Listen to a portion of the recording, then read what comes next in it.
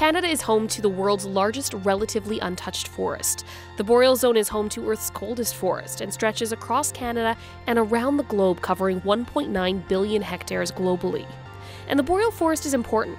It not only serves as a huge carbon store, but a thriving ecosystems for plants and animals, including over 100 species of birds, mammals like moose and caribou, and 3.7 million people.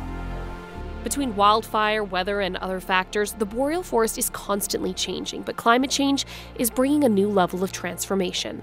If we think about drought, if we think about fire, if we think about insects, disease, this large tract of forest is contending with all of these environmental threats all the time. But under climate change, at least some of these threats are more severe. So what can we expect in Alberta, Saskatchewan, and Manitoba? Well, it largely depends on water. As our climate changes, we can expect milder winters and hotter summers.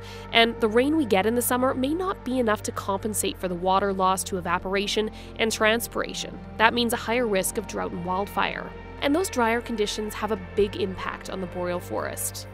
When trees are faced with a lack of water, that's pretty serious, right?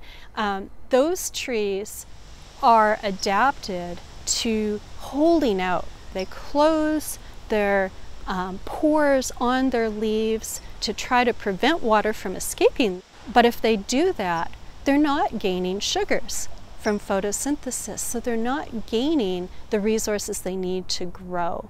And so if we have year over year over year of drought, they're not gaining the resources they need to thrive. Experts say that water stress could make boreal forests across southern Alberta and Saskatchewan more vulnerable to pathogens, wildfire, and even pests.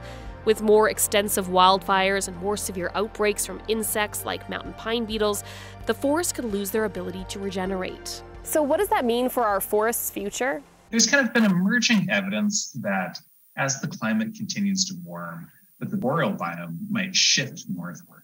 And so this would include an expansion of boreal trees and shrubs into Arctic and alpine tundra in the coldest margins of the boreal forest, as well as potentially a contraction of the forest along the southern margins.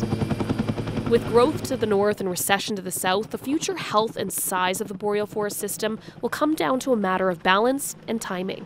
There's just a lot of dynamic change, and it's going to take a while for things to kind of settle into any kind of equilibrium. So if you lose an older forest here in the south, you don't really have the opportunity to make that up really very soon. So that means a lot of species that are depending on older mature forest, especially coniferous forest in particular, there's just less of that habitat going to be available in the short term.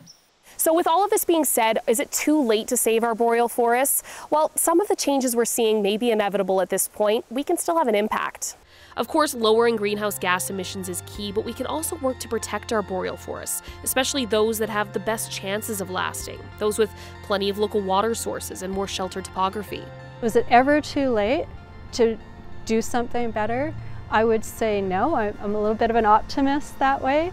We can always try to do a little bit better and hope that that's going to have an effect, but we can never wind back the clock.